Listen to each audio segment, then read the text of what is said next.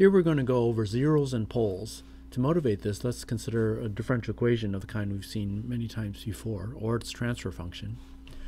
To solve this, we find the characteristic equation, and the roots of the characteristic equation are given here. And this is what we mean by poles, namely the roots of the denominator of the transfer function. Our next step is to find the homogeneous solution, or the transient portion of the solution, which is the form of an exponential that decays with a sinusoid inside, where the decay of the exponential is given here and the frequency of the sinusoid is given here. Then we find the particular solution, which if we were to apply a unit step, we know the particular solution would be a constant and we can easily solve for what that value is. Alternatively, we could just use the Laplace transform with initial conditions, and you know how to do that. You have to find the partial fraction expansion, and then you'll have some constants a and b that depend on the initial conditions and on the particular kind of input. Either way, the idea is that the poles of the system, in other words, the roots of the denominator of the transfer function, determine the stability of the system, and they also describe much of the performance of the system. You can think of poles as describing how the internals of a system behave regardless of the input. Zeros are the roots of the numerator of the transfer function, and in fact we already know how to solve for what their effect is, and we'll review those quickly today. Those include the time domain solution, the Laplace transform solution, as well as frequency domain.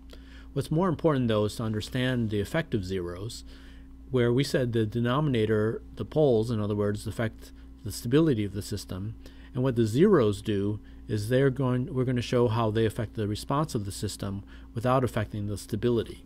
And in fact, you can think of zeros as just how many derivatives of the input you have, and we'll show that they can increase the overshoot in the system. Another issue we'll discuss today is causality, which talks about a practical issue of real life, which is that a system has to have at least as many poles as there are zeros. Next, let's consider the time domain solution, where one way to do this is to simplify the problem by only applying the unit step on the right-hand side. We already know what that looks like. There's an exponential envelope and there's a sinusoid, and in fact we can sketch that quite easily.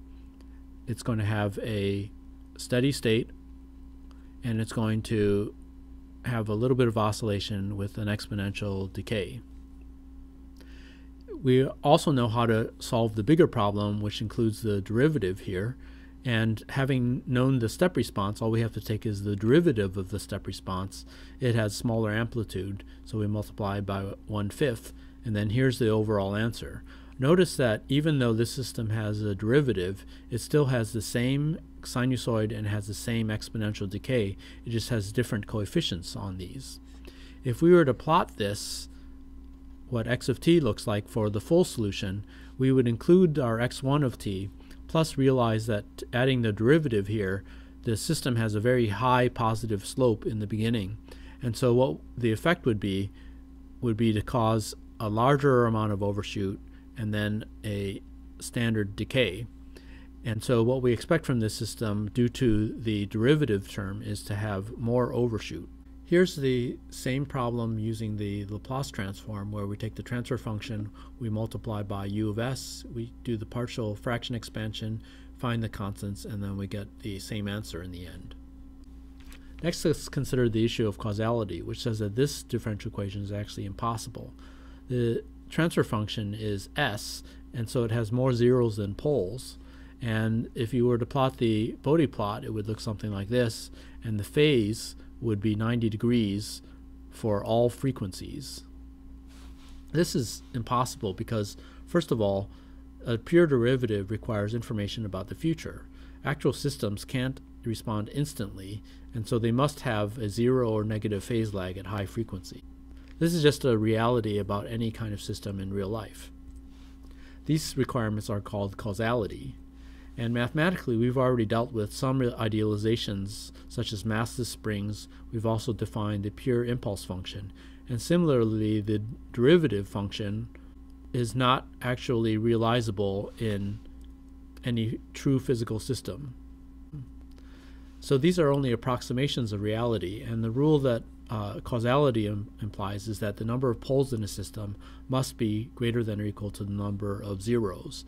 This doesn't say that we can't work for our convenience with transfer functions such as this.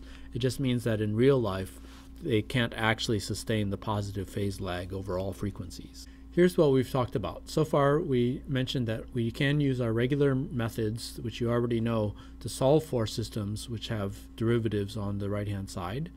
And more importantly, we talked about how to understand those systems. That denominator of the transfer function, in other words, the poles, are critical for stability, whereas the zeros can affect the response but not necessarily the stability. And we said that in particular, one thing that we often experience with derivatives in the input is an increase in overshoot. And then finally, we said that in real life, causality requires the number of poles to be greater than or equal to the number of zeros for any true transfer function.